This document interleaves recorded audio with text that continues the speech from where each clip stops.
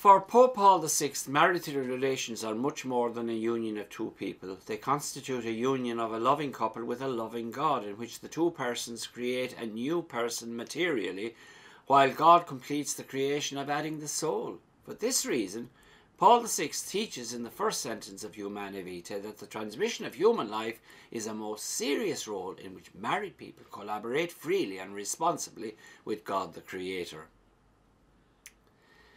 Humanae Vitae is clear about the intrinsic connection between the unitive and procreative meanings of the sexual act. It states, there is an unbreakable connection between the unitive meaning and the procreative meaning of the conjugal act.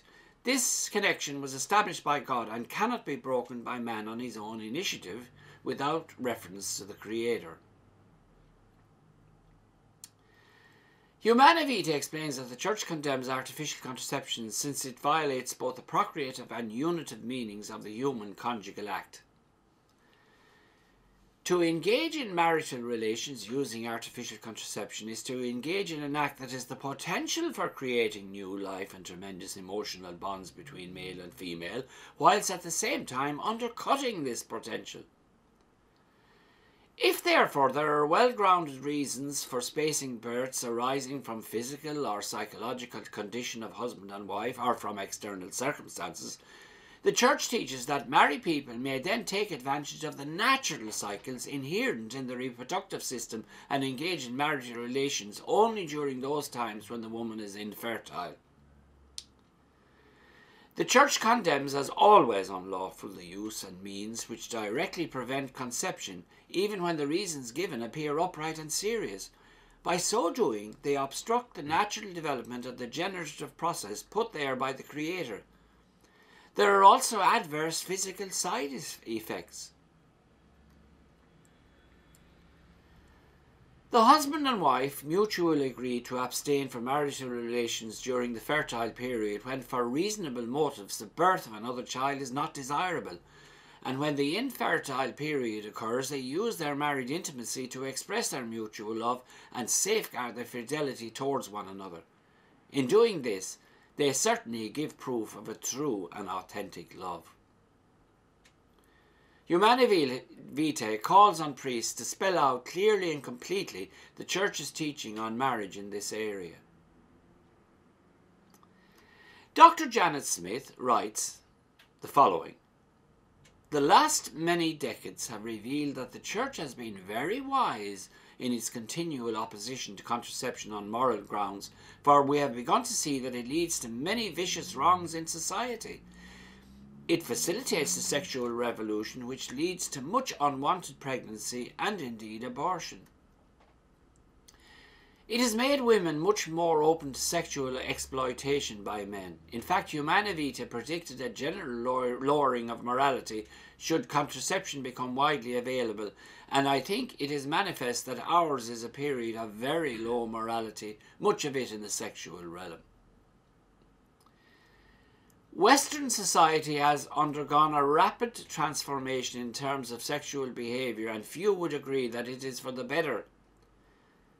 Contraception has greatly facilitated this downward trend. It has also greatly contributed to a divorce culture and the breakup of family life in general. Dr. Janet Smith continues, sex is for babies and for bonding. If people are not ready for babies or bonding, they ought not to be engaging in acts of sexual intercourse.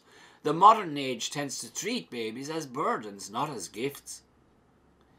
We speak about accidental pregnancies as if getting pregnant were like getting hit by a car. Some terrible accident has happened to us.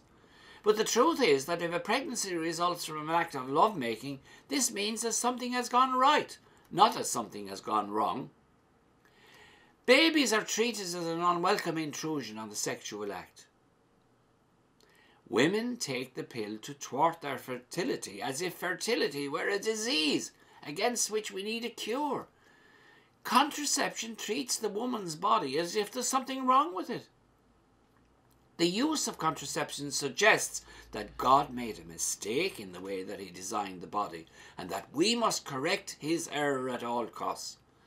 Let us not fail to mention that many forms of contraception are abortifacients.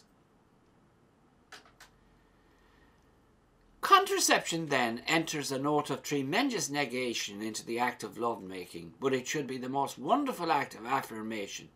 This is conveyed by making a total gift of oneself to the other. The use of contraception also calls into question the vows which the couple made to each other and to God on their wedding day, because the spouse's total gift of themselves to each other is withdrawn or withheld. In one of his encyclical letters, St. John Paul II wrote the following: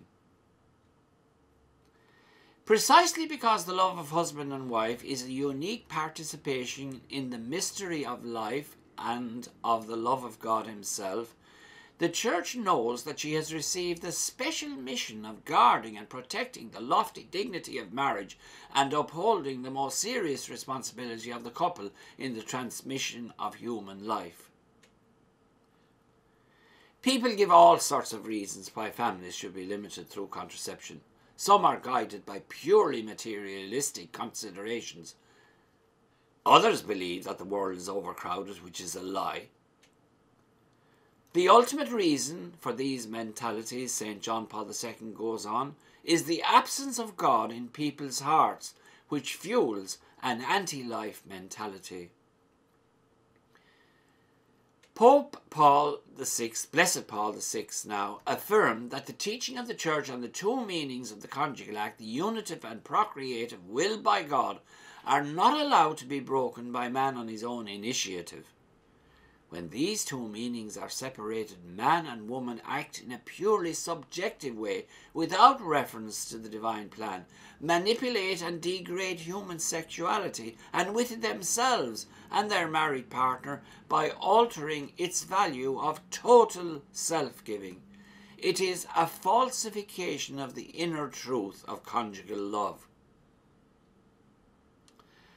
The choice of natural rhythms when controlling a family involves accepting the cycle of the person, that is the woman, and thereby accepting dialogue, reciprocal respect, shared responsibility, and above all self-control.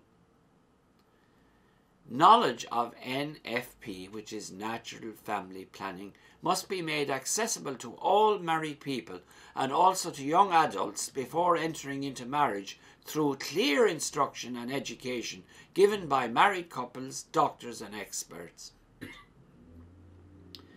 Thank you for listening, and God bless you